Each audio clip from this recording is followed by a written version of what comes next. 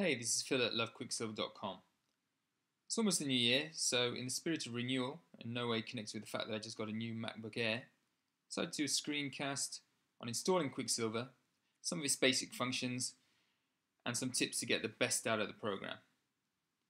So first thing we need to do is head over to qsapp.com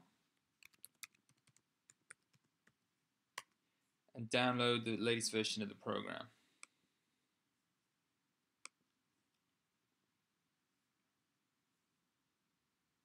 Go to Downloads and open the DMG.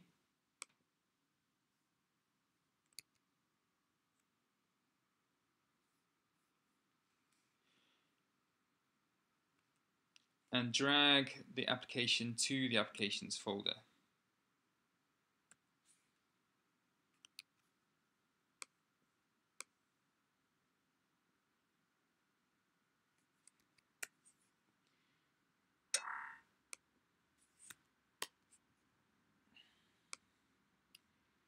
Find the program and launch it.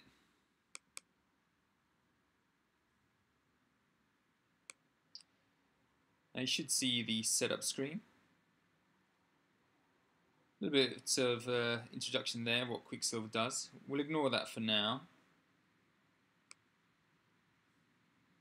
First important page is the plugins page. Now plugins add a lot of functionality to Quicksilver. I recommend installing all of these. Even if you don't use all of these programs, they're ready and waiting if you ever start to use them.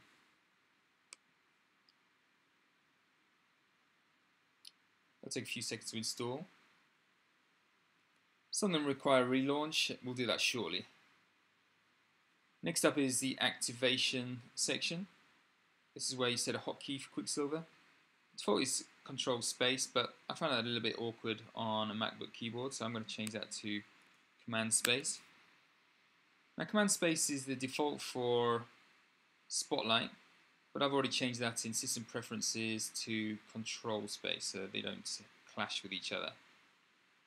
Next is the catalog update time. By default it's every 10 minutes. You can set it to longer, but I find that's a good time for Quicksilver. If you're regularly adding objects to the catalog, you want it to be as updated as possible. If 10 minutes is too slow for you, you can always activate Quicksilver and hit Command R to get the latest objects.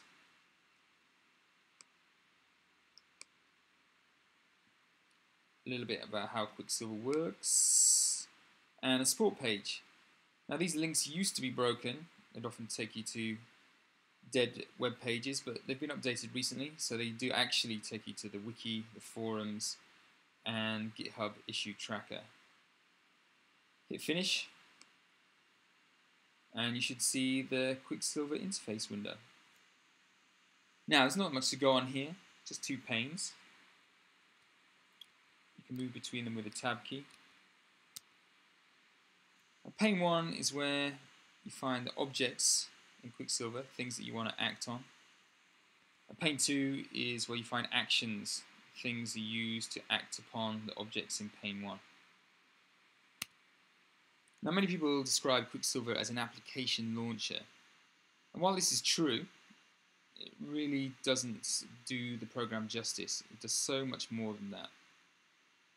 Let's start with some of the basic functions. Now first, it is an application launcher. If I type some letters of an application, for example address book, I type AD. See, address book comes in pane 1. And in pane 2, the default action is open. If we hit the down arrow, we can see there's more actions there that we can use on the address book. But now we're going to use the default. Hit enter, and address book opens for you.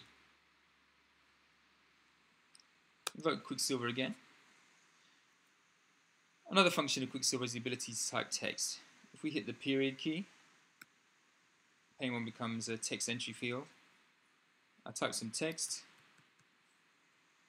and you see the default action is changed because Quicksilver recognizes that hello is not an application, and it gives us a text-based action, which in this case is large type. No need to type to pane 2. If I just hit enter, you see the text comes up in large type on the MacBook screen.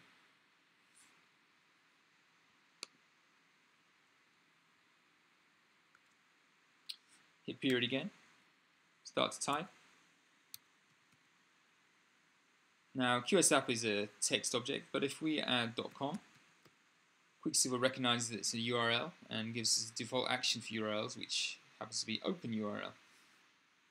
I'm going to add the wiki page to that URL and open that, press enter. And sure enough, the wiki page opens in default browser. Now there's many more things you can do with Quicksilver. In a moment I'm going to show you some quick tips on how to improve Quicksilver's performance and make it easier to use.